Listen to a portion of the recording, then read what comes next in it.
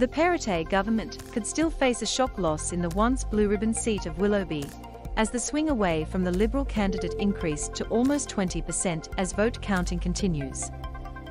Counting of postal votes has still not started. However, pre-poll votes tallied on Monday show Gladys Berejiklian's former seat is now under threat to independent candidate Larissa Penn. NSW Premier Perrottet and Willoughby candidate Tim James at Cammeray Public School on Saturday. Renee Nowytarger. Ms. Penn has increased the swing against the government and Liberal candidate Tim James to 19.2% after she picked up more than 32.2% of the first preferences. Ms. Penn campaigned against the controversial proposed Northern Beaches tunnels.